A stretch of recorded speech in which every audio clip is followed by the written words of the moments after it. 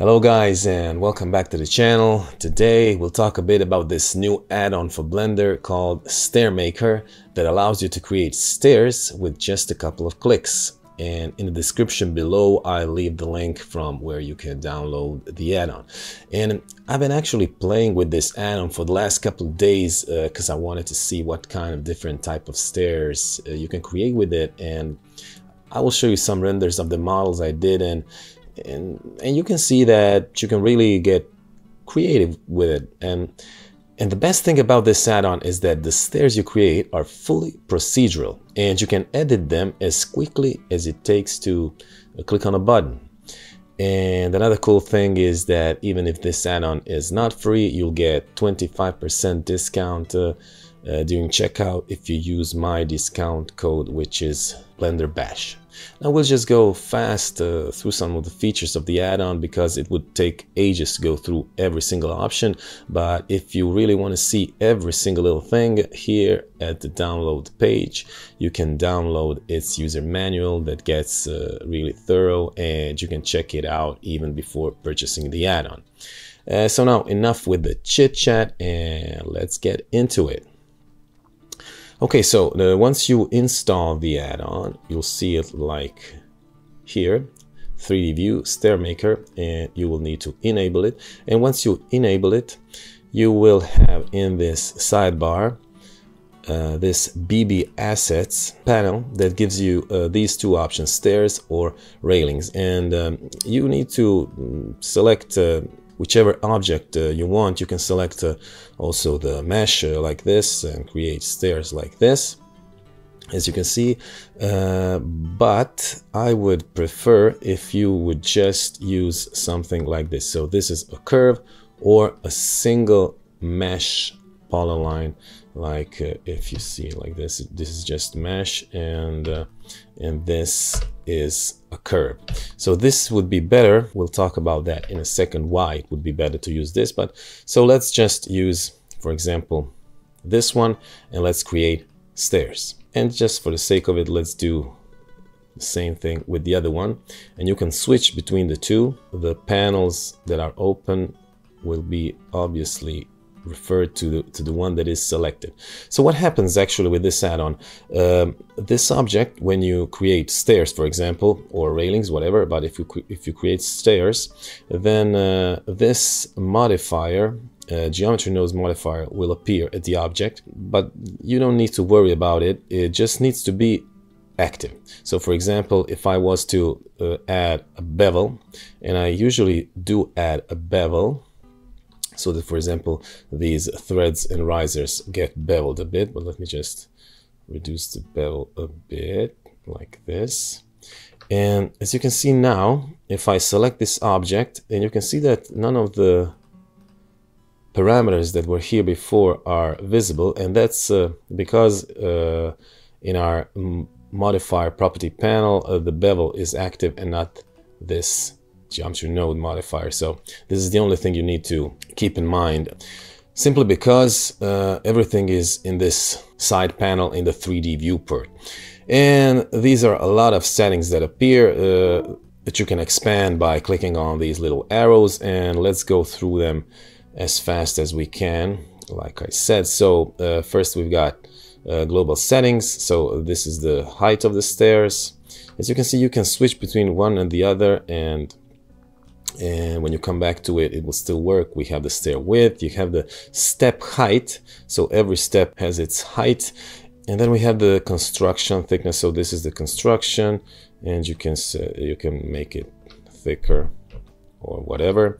And then we have a couple of switches like this trimmed floor that gives you this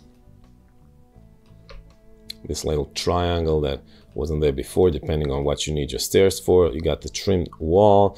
It's also something here, and that I'm not going to go into it, but as I already told you, the manual is really thorough, so all the little details are really well explained in that, so go and download that if you want. We have the full stairs switch, so we got the construction that's full, and we can hide the construction, so no construction at all. But let's just leave it at that. And then the next sub menu is this thread riser.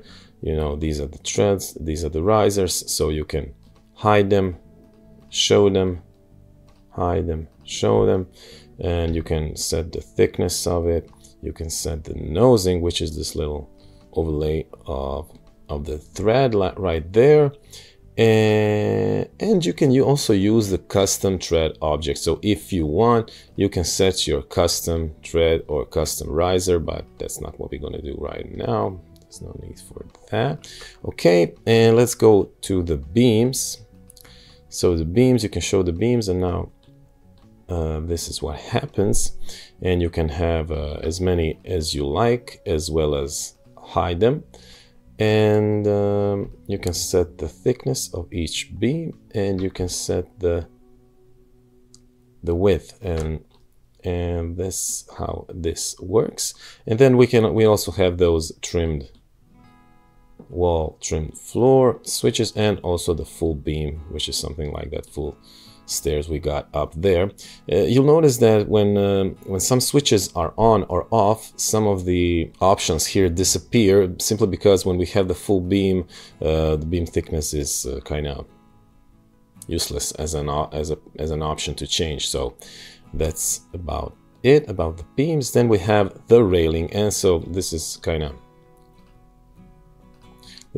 cool, the railing. So there's a whole new set of options that appear here. You can show hide railing, of course, and if you show them, you can, under the global settings, set the railing on the left or on the both side or on the right, and you can set the height, and you can set the position in respect of the edge of the stairs. And then for each of the 4 elements we've got here, and the 4 elements are post, handrail, vertical bars, and horizontal bars. And for each of these, you can hide them. You can set the shape of the vertices like this.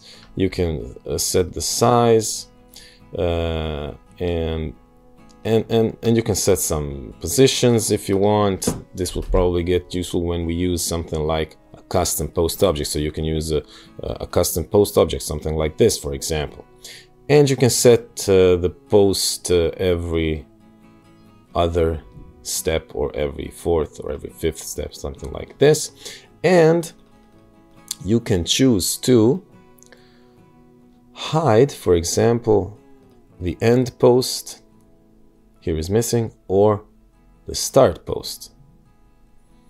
As you can see, why is this useful? This is useful, for example, when we have a railing object, and this railing object can be, for example, the continuance of this railing here.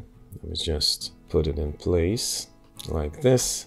Let me just lower a bit like this. And for example, when you have it like this, your posts would kind of align, so it would be useful to switch one of these off. You can also switch the post here, hide, and post. Sorry, this is the... So let's go back to the stairs here, and that's about it. Also the handrail is the same principles. But here with the handrail, it's different because the custom object here is not actually an object, but it's the profile. So here we have a circle as a profile, but we can use a custom one. I have one here, like this weird looking profile, which is actually much bigger. Where is it? Ah, it's here. And but it gets scaled according to these values right here. So that's also useful. And another thing to say about this handrail is that you can extend it. You can extend it the start, and you can extend the end. And you can choose 2 modes to extend your start and end handrail. And these are horizontal, where you force the horizontal extend, or in the stairs direction like this, as well as here on the upper part. So horizontal or in the stairs direction. And this is very useful for the same reason I talked before when kind of connecting your railing with the railing of the upper floor or stuff like that. And okay, and then that's about it about the railing. And all these parameters here are going to be the same parameters that we'll have when we have like a railing object, because now we created the stairs, but remember we could have created the railing, and the railing is practically, you'll get this. And then let's go to the fun part, and this is the deform along curve. So you can enable it, and then it will deform along that start geometry of ours. And you'll see that this is also fully procedural. So if I change my curve, the stairs will change accordingly. And obviously here there's errors, but we got a custom object, so this is to be expected. And you need to like lower this custom post a bit in edit mode of the object. You'll notice that when you're in edit mode, our panel here, BB Asset, disappears, and that's because you can change it only in object mode. So now we're back in object mode, and you can see it, that it's now everything is back. We have 3 modes of deforming along a curve, and these modes you're probably going to use 90% of the time the normal one, but you can go check out the manual that explains these other 2 modes that are correct: sharp corners and forced parallel steps. Anyway, next we've got the offset.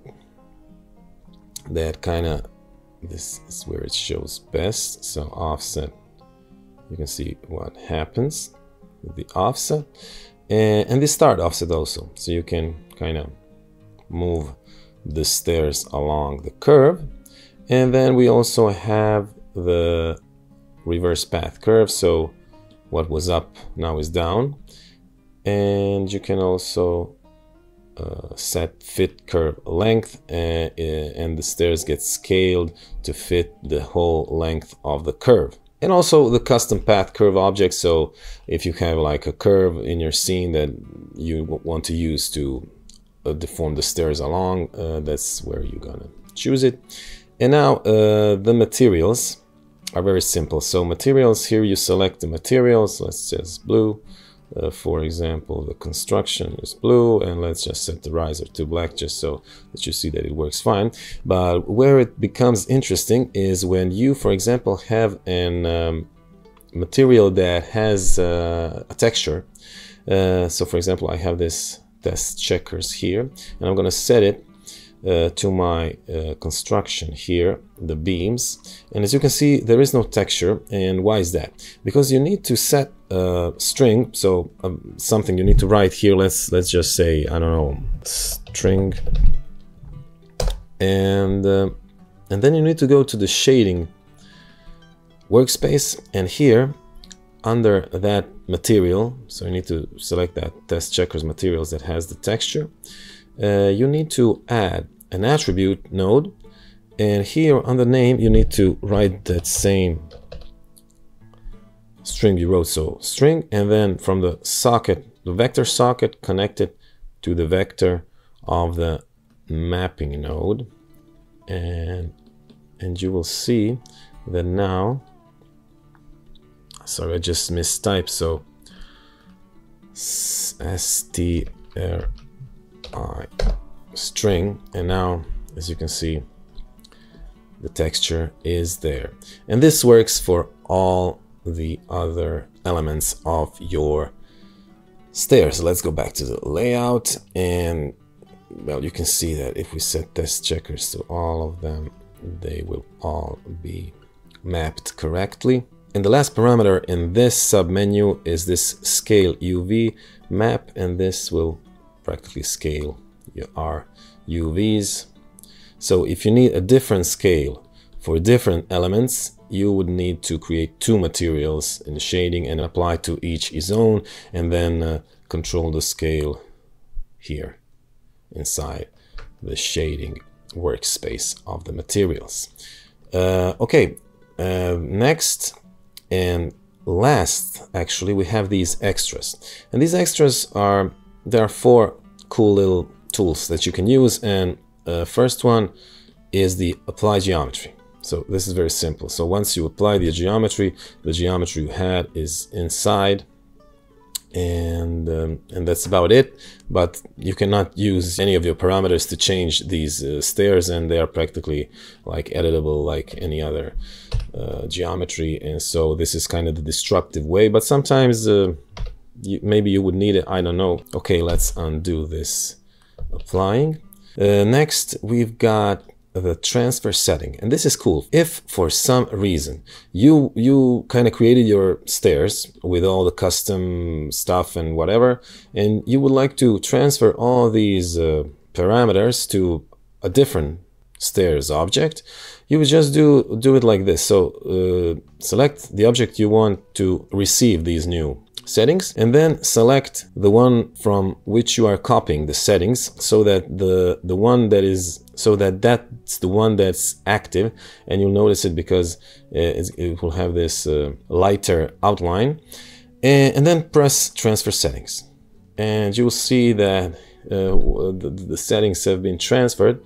But okay, we have a weird situation here because the railing is on the wrong side, and which brings me actually to this third button, because here if we would want to, for example, change the railing on the other side, you'll notice that it changed also on the other one. And that's what you need to keep in mind when transfer settings. You actually are creating a clone, and to break this link you would just have to use this let's collapse this make unique button, and now these are unique, and so you can switch back here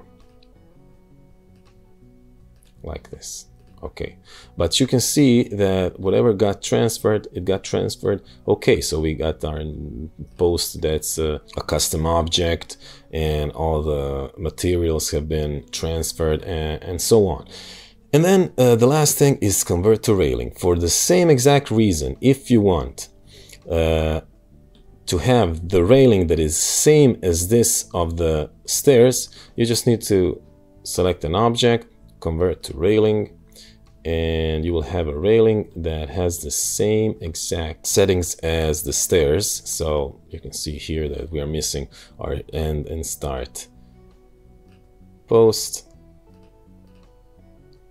and now it's back, and everything else is the same. So and that is practically it. I think I told you everything. Let me just think for a second. No, that's about it. Anyway, if you want to know more and go into detail, you should check out the manual, download it for free. And if you want to purchase this add-on, remember the discount code is BlenderBash, and you'll get 25% off. So thank you so much for watching, and I will see you in the next one. Bye bye.